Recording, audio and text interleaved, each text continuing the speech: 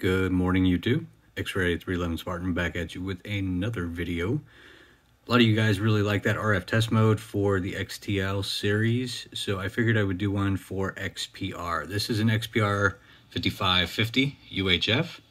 1, 2, 3, 4, 5, 6, 7, 8, 9, 10. Yep, I missed it.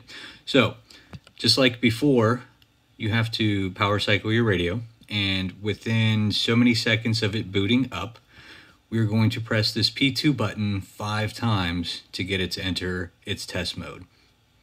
So you got to wait for everything to come up. 1, 2, 3, 4, 5. Boom, there we go. So just like everything else, it's going to go through its versions, its numbers, model number, serial number, all of this fun stuff. And then it will hit RF test mode. Ta-da! So CSQ1, you press P1, you see it's 12.5.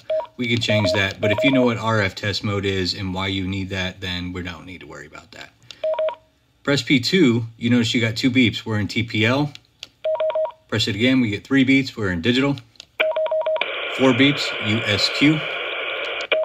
And like I said, you can change all that, but if you know what that is, cool. If you don't, please don't mess with any of that stuff. Push and hold P1. We're going to get into flicker test mode. Push and hold that again. It's going to change its brightness.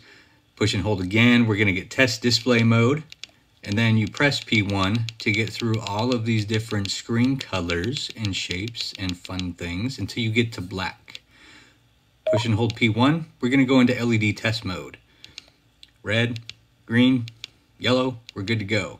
See, it doesn't do anything else. Now you got to push and hold that again for backlight. It's going to test various other things like tones, speakers, all of that other fun stuff. So you have to push and hold P1. Earpiece, if you've got one connected. Audio loopback. Earpiece for loopback.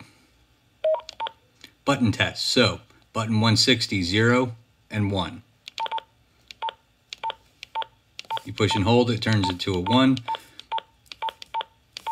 And that's pretty much it. The only way to exit out of this, power cycle. And that's it. RF test mode, or test mode if you will, on a Motorola XPR5550. Alrighty guys, have a good weekend. Enjoy.